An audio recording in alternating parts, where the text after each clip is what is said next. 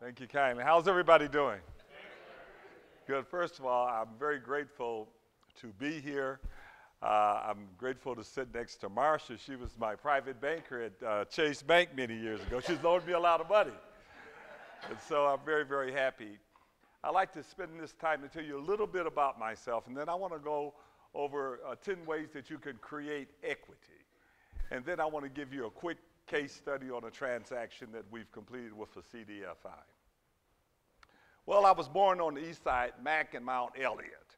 And yeah, my family mostly grew up on Heidelberg, but I moved on the west side to a street called Herbert. So I'm Herbert from Herbert Street. I was very poor.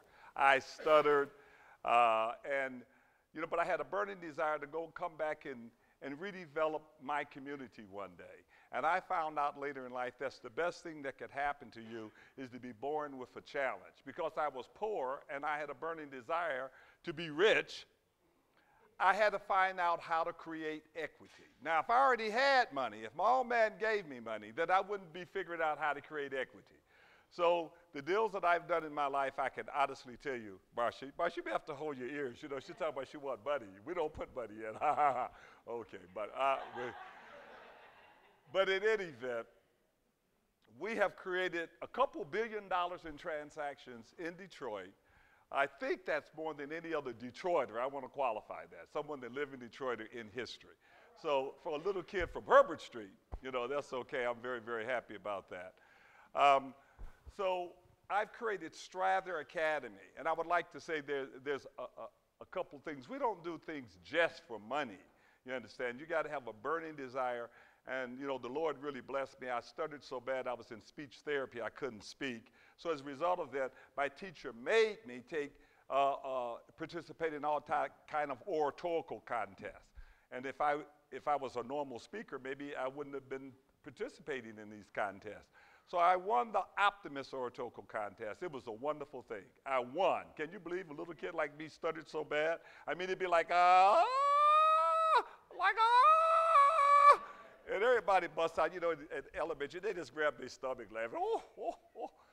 She say, stop it now, stop that. And I ain't gonna do this no more. So one day I won the oratorical contest. I became class president of my class. I wanted to be the president of everything.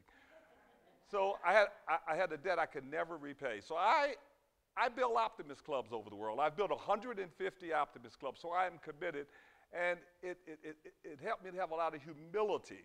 So I'm an advocate for Detroiters, for our community, and I'm a philanthropist. You know, when I built Woodbridge Estates, it was a $100 million development. The question was, Herb, if you build it normally and take an 800 square foot unit, you know, you'll make $12 million, your group would. Now, if you're going to build it the way you want to build it with 1,300 square feet, you're going to get the same amount of rent.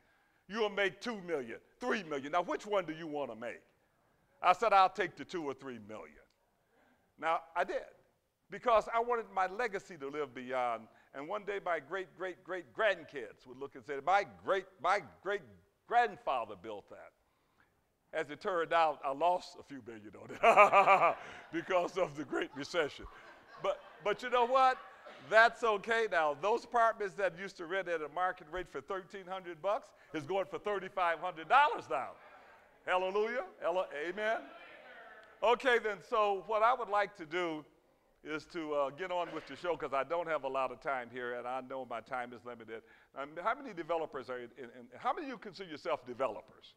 I think all your hands should go up. If you're involved in real estate, you're a developer. You understand? If you did one house, if you renovated one house, you are a developer. If you're an architect, you are a developer. If you're a finance, you're a developer. And you know the wonderful thing about Detroit? We have the greatest opportunities in the world. We got about 3 or 4 billion in equity, and it's all psychologically devalued. I mean, tell me something. How is it possible that houses, residential real estate, could be going for 40% with interest rates at 3.5% and 4% and a huge demand? It's not possible, theoretically. Theoretically, what is happening is not possible. But why is it happening? Why does everybody in the world want to know which way is Detroit? They say that houses are cheaper than used cars. You go to California, Florida, they're having seminars about how to buy real estate in Detroit. This is our equity. And we have to harness this equity for our family and our future ourselves. The key reason there's a lot of noise in the industry, and banks get reimbursed 97% for their losses. Now, most people didn't know that. How many of you knew that? Well, a few of you knew that. 97%. Now, if it's FHA, it's 100% if you have FHA insurance. But there's the deal. The banks cannot go after homeowners with deficiencies. So that's the trade-off that Obama made. And luckily, Trump kept that. I guess the banks are his constituents, so he kept it. So that's good. So this opportunity is not going to last forever. The sun, the moon, and the stars have aligned to create a stairwell to heaven.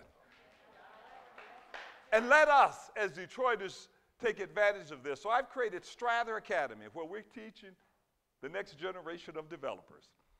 And so the things that I've learned over closing $2 billion in deals is not written in a book anywhere. So I need to take what is in my head and put in your head. Those of you who want to do it, those of you who are committed. Now, let's get this straight. I'm an urban developer. And that's where I develop, in the urban areas. Birmingham and Southfield and all, they don't need me. Although we recently bought the Bally building on Northwestern the other day. But that's about as far as I'm going to go. You understand? I'm right here in Detroit, and I was born here, I live here, and I'm going to die here. All right, so let's talk about it. Y'all ready for this? Now, for those of you who are developers who want to create equity, the syndicators, you'll know what I'm talking about, and I can't go into super detail because you have to use some of your imagination. What I have my bankers here, I may come borrow some money from them one day. They'll be asking me, you doing this? No, not really only that. But I don't have a lot of time, and I want to run through the deals. And I would invite you to learn more about it. I'll talk to you about it on the end. But one is using seller financing with participating promissory notes. Participating promissory note is a very clever thing because lenders don't want a second mortgage on the real estate. They want a first and usually not a second. PACE is really not a second. That is financed by from your taxes. So you could use a participating promissory note, and it is an obligation to pay, but it's an obligation to pay a certain percent. Like you may go find a deal, and maybe you don't have the wherewithal to do the complete development, but you could joint venture it. You could take a 40% participating promissory note, which means you get 40% of the cash flow, insurance proceeds, refinancing, and resale. The only thing you don't have is the depreciation, and it is secured by an assignment, a pledge of the membership interest in the LLC. That's how that happens. Use the standard PA creatively, purchase agreement creatively. Look, it's very simple to all the realtors in the house. How many of you know how to do a deal 100% legitimate right in front of HUD? And use a HUD one and take cash out. Anybody know how to do that? Okay, listen, if you don't know how to do it, I want you to join Detroit Association of Realtors. We'll show you how to do it. But in the meantime, I'll tell you very simply, make the repairs an obligation of the seller. If you could truly buy something for 40 or 60%, it's not so great to record it at 40%, especially if you're going to put 20% of repairs in. You really got 60. If it's $100,000, you could buy it for 40. You're going to put 20 in. It's much better wouldn't it be better to say it's 60,000 and get a credit back? As a matter of fact, Detroit Home Mortgage will not loan you the money unless the appraisal is less than the purchase price. Isn't that? They say it's fake news. They say it's psychologically depressed. And then they will loan you, listen to this, y'all. It's almost unbelievable. They will loan you 150% of the after repair value. Should I say that again? You should faint almost. It almost sounds illegal. But they won't even loan you the money unless the appraisal is less than the purchase price. And they'll loan you 150%. So very simply put, what you really do is make the obligation to the seller and let the seller be obligated to do the repairs. That's okay. Now, the seller is not going to really do the repairs. They're not going to try to please you because you don't like the kitchen floor, you don't like this. So they give it to a contractor, which is your cousin. Hey, cousin, how you doing? Y'all have to figure that one out. I ain't going no further than that, all right? Can y'all figure that out? Okay, I hope so. Okay, so the next thing I believe is to join the LLC. It's very simple. You could join an LLC, yes, join an LLC. So a few years back this time, we joined the LLC, and you become a borrower. Just jump in. I'm your partner. I may bring cash, management skills, whatever it is, we join and we become a partner and we go to the bank as a borrower and not a buyer. Just refinance. A borrower don't need money. I already own it. You know what I mean? I may not join the LLC today and go to the bank tomorrow, but, but you go to the bank as a borrower, not a buyer. Structure a tax-free joint venture. Now, that's really clever. You understand? You got a buyer. You got someone that owns the real estate. You have someone else that have the money, the turnaround capacity, can sign the guarantee, and you just form another entity. They can, the owner contribute the money to this entity, take out a percentage of the membership interest. Now, it's based upon what those values represent. The developer contributes the guarantee, the turnaround, development fee, take out a percent. Bingo. They are in the deal already. And you could structure that transaction because if somebody is selling, for example, they may say, you know what, I do not want to sell and sign a mortgage. You'll sign the mortgage. But you know what? You know what Marcia's going to tell you? If you own 20%, you're going to sign. But how about if you're a limited partner? How about the seller takes his interest out as a limited partner? No signature is necessary. Purchase via a bargain gift sale. Now I'm going to give you a little chronology on a bargain gift sale because if you have no cash and you got to figure out how to make a deal, then you pay attention to everything. The bargain gift sale is over 100 years old. How many of you know what it is? And you know what? I have ran into very few lawyers that do it. And half of my deals are bargain gift sales. It's a wonderful thing. I just closed one the other day, and I'll show you how those work. Bargain gift sales, Internal Revenue Code, look it up, 170. Your life has just changed. Find a beard. You know what? Detroit Home Mortgage, we had a Developing the Developer seminar, and the young lady, Crystal Pate, was given the example. She was, anybody know Crystal? She's a wonderful person, and she is an expert, and she was talking about developers you all cannot buy because you already own a home and all of that, but you can take others who want to buy, and you could joint venture with them. If my cousin is a beard, you know what? I may buy from him. May find the deal, get the price up, I buy from him. He just made 50 grand. We just made 50 grand. Oh, let us put it like that. You can find a beard and cleverly structure deals. Think about this. Our goal in Detroit is to raise our property values up. Because the neighbors and everybody, they owe 100 grand. They certainly hope it's worth $100,000. The other day, one of my students was about to enter into a deal for $35,000. I said, time out. Don't sign that purchase agreement. I want you to take it and make it $60,000. Aren't you going to put some money in the transaction? Yes. I said, well, sign it for the amount that you're going to buy and the money you're going to put it in. Make it for the highest possible price. I said, make it for the highest possible price. And the difference, what the seller say, my left pocket. You got that? Okay. I won't go into great details. But here's the deal. Everything is structured right. Everything is legal. And if all of you were from HUD and FBI, I would tell you the same thing.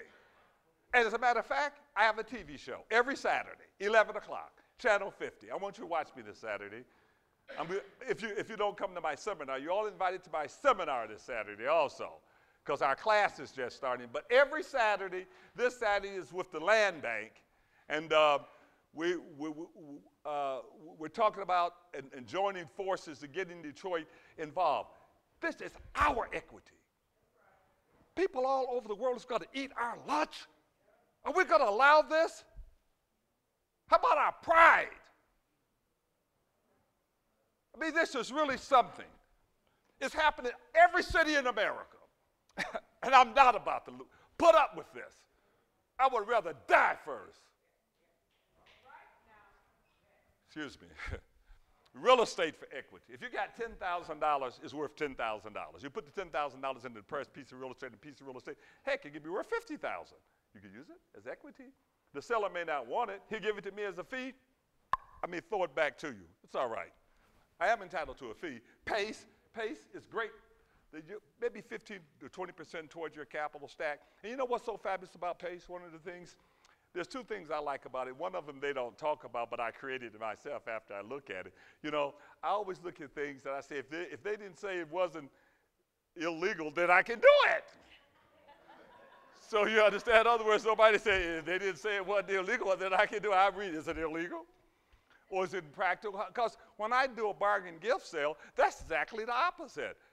I am buying under a bargain gift sale. Normally, bargain gift sales are reserved for colleges, and people want to donate real estate. The very first one I did was 7711 Greenfield. Hugh Potiker, he owned entertainment magazines. He wanted to give the property and donate it to a college. I was on the board of trustees of Marygrove and at Hartford Church, so I split it. I gave Hartford 50. We ended up splitting it 50 grand a piece. That was the very first thing. He wanted to donate the real estate. I said, So now I use it to buy. They didn't say you couldn't do it. Now, I don't know anybody else doing that. But we buy using bargain gift sales. I better talk fast now. Borrow against real estate and create cash. This is really cool. So first of all, we don't buy to buy. You got to find value in the transaction. If something's worth $1 million and you pay $1 million, what are you paying for? You got to be crazy. I'm not paying $1 million for something $1 million. It got to be worth more, or I'm wasting my time. In an environment like this, now maybe the interest rates are low. Interest rates are low. By the way, interest rates dropped over the first few months. What happened to everybody's real estate? When interest rates drop, what happened to real estate? Go straight up. Now, bond market, I calculate that in a nanosecond. They'll buy it on the rumor of the rate going down. But we're slow. Do you realize that your portfolio has just jumped? Just run the numbers. Don't forget, the debt constant, or the debt rate, the debt portion of the equation of a cap rate, consists of the interest rate and the amortization period. If the interest rate go down, the debt rate goes down. Now, 30 years at 3.65 is like 5.4% debt rate. So you can get a debt rate that have shrunk, and then you got the equity rate. Those two together, blend them, come up with your cap rate. So what happens here is everybody real estate has jumped. So you can create your cash just by looking at what just recalculating the cap rate. Or you can look at it because rents are low. But what happened is the rent is low and you can buy it for $1 million, but it may be worth $1.4 million. Why don't you borrow the whole $1.4 million? Well, how am I going to get the $1.4 million? The banks is not going to sit up and loan you on blue sky. How about if I put up the cash? Now, y'all ready for this? How about if I borrow the money and leave it up? Oh! Now, the bank ain't let you borrow the money for them to leave it up, right? But if you got the cash in the bank, you put it up, you just borrow, you can figure it out. You understand? So when the property gets there and you got 125% or 150% debt coverage, because I like 150% debt coverage, not 110%, not 120. I like a substantial debt coverage because we do not have to take the risk and we more than qualify. Marshall loves 150% debt coverage. I got 2 minutes? Okay. So we could create cash. You can use brokerage, development, construction, leasing, and tuition. So here you go real quick, and then I'm going to tell you really quick. This is it. Chronology of a gift sale. Form a 501c3 with a purpose to facilitate affordable housing. It must have that purpose. I was typing this today in the other room. Find a property with appreciative potential, cap rate reduction, low rents, create the equity, enter a gift sale agreement, provide a gift letter, sign the 8283 IRS form. The seller have to get the appraisal, joint venture with a guarantor if you don't have the juice, or agree on the sharing ratio, contribute the contract to LLC, the guarantor contributes guarantee and service, close the deal. So I know that was quick. You said, Herb, that was very quick. I learned a lot. That was very quick. So here's what I would like to do. Those of you, how many of you found this interesting? Can I see your hand? Well, listen here. I'm going to invite you all Saturday. Grand River and Greenfield, right above the Foreman Mills. We just moved Foreman Mills in last year, and we're right above there. You know, we're renovating that corner. You'll be hearing a big announcement about the Mammoth building. You know, the Foreman Mills, the Tower Center is one of Marsha's deals. She loaned us. Remember that, Marsha? Oh, yes. So I'm going to invite you all Saturday from 10 o'clock to 12 o'clock. If you cannot make it, please watch it on TV, Channel 50. Thank you very much. Are there any questions? We'll do that later. Yes. A phone number, I'm going to give you all my personal phone number. You got that? Especially all the ladies. Okay. Okay, 313-407-4930. 313-407-4930, or if you don't get me on my cell phone, the general number 444-9691. 313-444-9691, 10 a.m. Saturday. You go to Strather Academy because class is just starting Monday, and you got a chance to come in and you got to close a deal to graduate without putting up cash. How do you like that? All right, thank you very much.